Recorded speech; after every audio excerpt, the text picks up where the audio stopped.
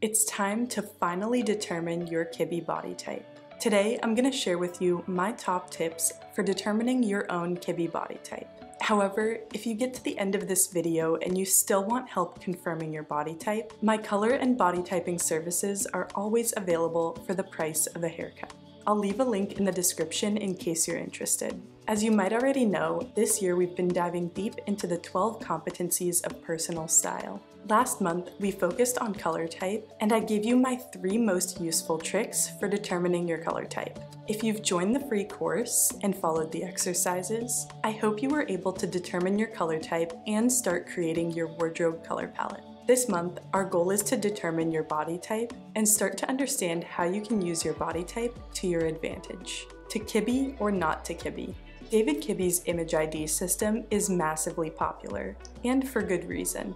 This system is such an inspirational resource for understanding, embracing, and celebrating your beautiful body type through fashion. However, in my opinion, Kibbe's image ID system imposes unnecessary recommendations on personal style for the body types. These bundles of body type, styling recommendations, and even color recommendations are what David Kibbe calls image IDs. And these image IDs can often have a strong stylistic direction. In my opinion, personal style does not need to be so closely tied to body type. What's really useful about Kibbe's image ID system is its use of yin-yang body analysis. So let's put Kibbe's image IDs aside and focus on understanding the body. Before we jump into yin-yang analysis in more detail, I'd like to assure you that it has nothing to do with fruits, triangles, or trying to become an hourglass. Yin-yang body analysis provides a framework for understanding how clothing interacts with our bodies without encouraging us to change, hide, or disguise any aspect of our bodies. In fact, it simply teaches us how to recognize our own natural lines and bring our personal style more in harmony with them. So when it comes to body type, yin-yang body analysis is by far the most useful way to think about body type. David Kibbe's image ID system is a massively popular subtype of this yin-yang analysis. Dominant features and accommodations. Yin-yang analysis is a very complex topic that would take many more videos to explain fully.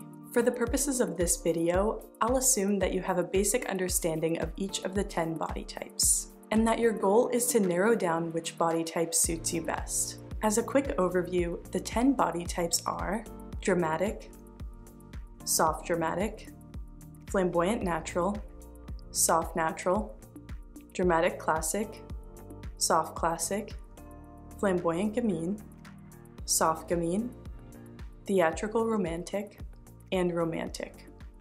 Each body type can be primarily understood by its dominant features or accommodations. In effect, your dominant features are the features that will be best enhanced when they're accommodated in your clothing selections. That's why your dominant features are also called accommodations. Accommodations are not meant to be a negative thing. In fact, it can be quite a relief to recognize your accommodations and realize that there are tons of beautiful people who share them with you. There are 6 different types of accommodations that you may have, or a combination thereof.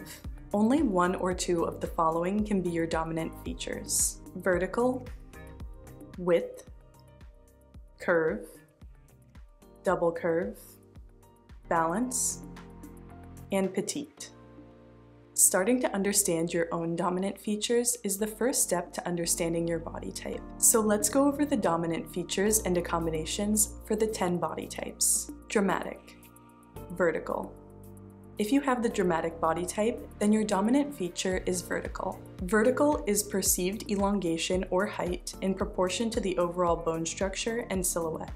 Your perceived height is impacted by both the narrowness of your bone structure and the size of your head in comparison to your bone structure. Those with a narrower bone structure will appear taller or more elongated than those with a wider bone structure. Likewise, those with a proportionally smaller head will appear more elongated than those with a proportionally larger head. Because of their vertical line and frame dominant figure, those with the pure dramatic body type have predominantly straight and sharp lines within their bone structure, silhouette, and individual features. Soft dramatic, vertical, and curve. If you have the soft dramatic body type, then your dominant features are vertical and curve. This combination results in a naturally elongated hourglass figure. The soft dramatic has a long and angular bone structure with soft flesh that creates a lush, curvy, and elongated silhouette with a defined waist. Her facial features are also full and lush, often with large rounded eyes and full lips, combined with sharpness in the nose, cheekbones, or chin. Flamboyant natural, width and vertical. If you have the flamboyant natural body type, then your dominant features are width and vertical. In this context, width is a way of describing the bone structure. Width is perceived breadth or openness of the shoulder line or clavicle in proportion to the overall bone structure and silhouette. Often, width is evident when the shoulders are significantly wider than the hips. The flamboyant natural is frame dominant and bluntly angular, creating a strong and sporty appearance. She may appear slightly curvy or have a defined waistline, but her shoulders and hips are softly squared rather than rounded. A trapezoidal hip shape is quite common in the natural family. Her facial features are slightly wide and elongated, often with high cheekbones. Soft natural, width and curve. If you have the soft natural body type, then your dominant features are width and curve. Similar to the flamboyant natural, the soft natural is frame dominant and bluntly angular. However, the soft natural's bone structure is less prominent overall, with a smaller difference in width between the shoulders and hips. Contrary to popular belief, soft naturals have a moderate vertical line and can actually be quite short. The natural family has the widest height range of all of the body types. The soft natural usually has a defined waist and slightly curvy shape in the bust and torso. Her facial features are bluntly angular and slightly wide, yet moderate in scale. As a result, the soft natural's facial features can often appear quite classic. Dramatic classic, balance and vertical. If you have the dramatic classic body type, then your dominant features are balance and vertical. Balance is a nearly equal and blended mix of yin and yang. Moderation in all features, in proportion to the overall bone structure and silhouette, and in comparison to the general population. The dramatic classic has an overall moderate and symmetrical, balanced appearance, with just a touch of elongation and sharpness. All features and proportions carry a similar visual impact. Nothing in particular appears prominent or draws the eye. For instance, dramatic classic women may have shoulders that are slightly wider than their hips, but width in the shoulders does not need to be accommodated. In practice, this means that dramatic classics will not usually experience fit issues with one particular part of their figure. This doesn't mean that they never experience issues with fit, but they're less likely to experience the same type of issue all of the time. Instead of accommodating a prominent feature, dramatic classics instead need to accommodate balance and slight vertical. Soft classic, balance and curve. If you have the soft classic body type, then your dominant features are balance and curve. Curve is the predominant appearance of rounded contours in individual features and overall silhouette. The soft classic has an overall moderate and symmetrical, balanced appearance with just a touch of softness and curve.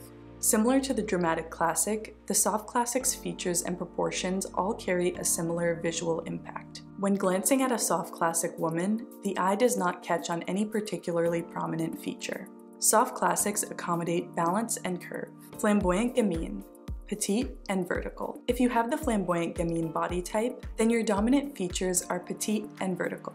Petite is the combination of perceived narrowness and short stature, in proportion to the overall bone structure and silhouette. I think it's really important to remember that a petite woman must inherently have a narrow bone structure with relatively thin bones. Petite does not purely describe height, but also the narrowness and overall delicate nature of the bone structure. This is why the flamboyant gamine woman can have both petite and vertical. Her narrowness creates a long vertical line, even though she may not be very tall. The flamboyant gamine may have shoulders that are wider than her hips, but like the dramatic classic, she does not have prominent width. She has a small and elongated figure, small and sharp facial features, and typically large, rounded eyes. Soft gamine, petite and curve. If you have the soft gamine body type, then your dominant features are petite and curve.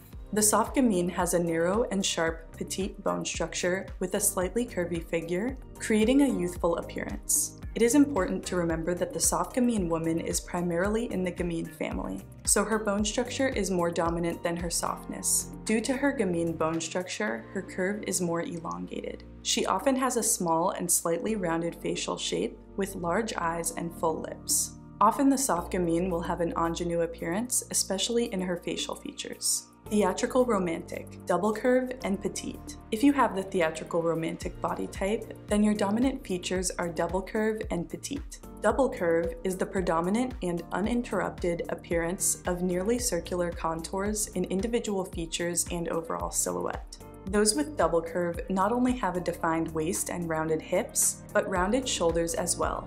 And the arc of their curves is almost circular rather than ovular and elongated. The theatrical romantic's curves are her most dominant feature. She is also slightly more narrow and sharp than the pure romantic and may have a sharper jawline and facial features. Romantic, double curve. If you have the romantic body type, then your dominant feature is double curve.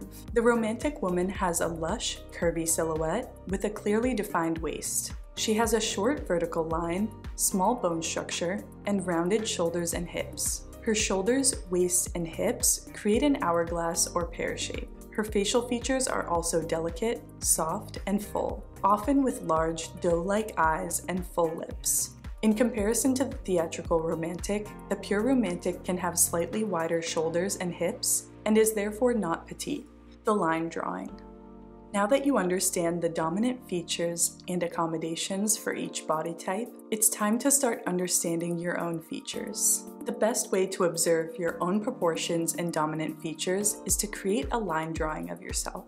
I do this with all of my clients when helping them determine their body type. Take a full body photo of yourself in a neutral stance, squarely facing the camera with your arms held slightly away from your sides. Wear solid colored clothing that does not obscure your figure, such as workout gear or a bathing suit. Enlist the help of a friend or set up your camera on a counter, tripod, or other surface at chest height and perpendicular to the ground. Avoid mirror photos as the mirror will distort your proportions. Then load your photo into a sketch app to trace the contours of your body. You can start by tracing any shapes you see within your figure. Be sure to trace the outline of your head as well. This will help you get a better idea of your vertical line. And draw a line across the floor at the base of your heels to bound your height. Then trace the silhouette. Draw the shape of your shoulders without including your arms, then the outline of your body down to your knees. The result should essentially look like a tight cap sleeve dress. Remove or hide the original photo, and now you have your line drawing. Observe your line drawing and try to answer the following questions. What kinds of shapes are most common in your line drawing? Do you see elongated ovals, circular shapes, sharply defined corners, or trapezoidal shapes with rounded corners? Does any particular feature stand out when you casually glance at your line drawing? Try squinting to force yourself to defocus and take in the image as a whole.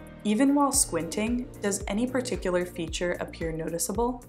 This could be prominent elongation or height, a well-defined waist, broad shoulders, or nothing at all. How many heads tall are you? Cut and paste the outline of your head and stack them from the top of your head to the line you drew at the base of your heels. If you're less than 7 heads tall, you may have a short vertical line. However, keep in mind that the vertical accommodation is not limited to height. Vertical can appear anywhere on the body in the form of elongation. Process of elimination.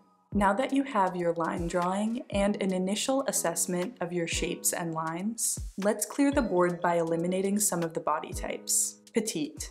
If you know you aren't petite, eliminate theatrical romantic, soft gamine, and flamboyant gamine. If you're very confident that you're petite, then you are one of these 3 body types. Width. If your shoulders are clearly not wider than your hips, eliminate flamboyant natural and soft natural. If your shoulders are wider than your hips, you may be dramatic, flamboyant natural, soft natural, dramatic classic, or flamboyant gamine. However, if you are very confident that you have to accommodate width in your shoulders when it comes to your clothing selections, then you're either flamboyant natural or soft natural. Curve. Curve is not an easy trait to use for eliminating body types, because as humans, none of us are entirely made up of perfectly straight lines. However, if your line drawing includes a clear pattern of rounded, ovular, or circular shapes, then you're likely one of the soft types. Double curve. Double curve is quite a rare type of curve, which presents as a clear pattern of nearly circular shapes. Those with double curve will notice that their rounded shoulders and chest create a circular shape which ends around the waistline. Their hips will also create a circular shape which touches or overlaps with the circle created by their shoulders and chest. In your line drawing, this may appear almost like a drawing of a snowman with one circle on top of the other. If you're one of the rare women who see these shapes in their line drawings, then you are most likely one of the romantic types. In even rarer cases, soft classic and soft gamine women may have double curve. Vertical. Although vertical accommodation is not all about height, you may be able to eliminate some of the body types based on height. If you're very tall and clearly elongated, you are likely either dramatic, soft dramatic, or flamboyant natural. If you're very short, you are either romantic, theatrical romantic, soft gamine, flamboyant gamine, or soft natural. It's important to note here that the natural family has no height limits, but the soft natural has a moderate to short vertical line, and the flamboyant natural has a moderate to long vertical line. Balance. Balance is another tricky feature to pinpoint. However, if you truly see no prominent or dominant association with any of the previous characteristics we discussed, then you may be very balanced and symmetrical. In this case, you're likely one of the classic types. Tiebreakers. If you're still struggling to determine your exact body type, here are some tiebreakers that I've commonly encountered. Dramatic versus flamboyant natural. The dramatic body type is much narrower than the flamboyant natural. And although the dramatic's shoulders are typically slightly wider than her hips, she doesn't have to accommodate the width in her shoulders in her clothing selections. For example, fitting a classic tailored blazer off the rack will likely be very easy for a dramatic, while it's much more of a challenge for the flamboyant natural. The dramatic also tends to have thinner and sharper bones, with the flamboyant natural's bone structure appearing much stronger. Dramatic versus dramatic classic. In general, it is fairly easy to differentiate the classic body types from other body types. This is because the classic types are very moderate in all aspects. Therefore, the dramatic will have a clear and prominent vertical line in comparison to the dramatic classic. If you see clear elongation in your line drawing and you're stuck between these two types, you're probably dramatic. You can also look at facial features for a tiebreaker here. The dramatic's facial features will be stronger, sharper, and more geometric than the dramatic classic. Flamboyant natural versus soft natural. As I mentioned earlier, the natural family has no height limits, which may confuse you when deciding between flamboyant natural and soft natural. The difference here is all in the vertical line. The flamboyant natural has a long vertical, while the soft natural has a short vertical. You may be able to assess your facial features as well to determine your level of elongation. If your face is elongated, then you're more likely flamboyant natural. The flamboyant natural also has a more prominent bone structure and proportionally wider shoulders than the soft natural in general. Soft natural versus soft classic. Soft natural and soft classic can often have a lot of similarities in their appearance, especially in the facial features. Here, it is important to remember that width is an accommodation for all naturals, so if you don't have to accommodate the width in your shoulders in your clothing selections, then you're likely not a soft natural. Soft natural versus flamboyant gamine. The soft natural and flamboyant gamine have completely different sets of accommodations, width and curve versus petite and vertical. Similar to the previous tiebreaker, soft natural must have width. The flamboyant gamine is inherently narrow due to her petite frame. Although the flamboyant gamine's shoulders may be wider than her hips, they're still narrow and do not require accommodation. The soft natural must also accommodate curve, while the flamboyant gamine does not require curve accommodation. Dramatic classic versus soft classic. Deciding between the two classic body types seems like a very difficult challenge at first, but it's actually easier than you might think. Because the classic types are a balanced and blended combination of yin and yang, any small amount of extra drama or extra softness will determine their specific type. If you believe you are classic and you see any hint of sharpness in your features, then you're likely dramatic classic. The same goes for extra softness with the soft classic. Soft gamine versus theatrical romantic. It can be difficult to differentiate the theatrical romantic description from the soft gamine description, although the difference becomes clear when comparing examples of the two. The best way to understand this difference is to notice how the soft gamine has an overall more youthful and fresh appearance, while the theatrical romantic has an overall more sensual and moody appearance. The soft gamine will also have more elongated limbs, while the theatrical romantic's arms and legs will be proportionally shorter. The gamine family is frame dominant, while the romantic family is curve dominant. You may also notice this difference in elongation in your hands and feet as well. I really hope you enjoyed this video, and I hope it helped you determine your yin-yang body type. If you're still struggling, leave a comment below and I'd be happy to include more tips in future videos. Or if you'd like a confirmation of your body type, my color and body typing services are always available for the price of a haircut. And if you'd like to learn a little bit more about each of the 10 body types, check out this series on capsule wardrobes for the Kibbe body types. If you genuinely liked this video or found it useful, please give it a like and subscribe for more personal style and capsule wardrobe videos. Thanks for watching, and I'll see you in the next one.